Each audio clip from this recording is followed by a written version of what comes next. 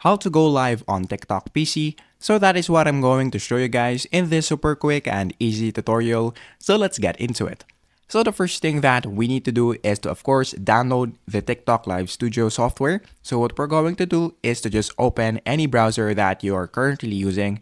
So I'm currently using Microsoft Edge right here. So you could be using a different browser that would also work, because what we're going to do on the search bar is to just search for TikTok Live Studio and then click enter. Once you do that on this part, you will see this download Live Studio. So what we're going to do is to just download it, of course, and then click download for Windows. So if you're using a different operating system, and then just click that one right there. And then once it is downloaded, just click open file. And then once you click open file right there, and then click install now.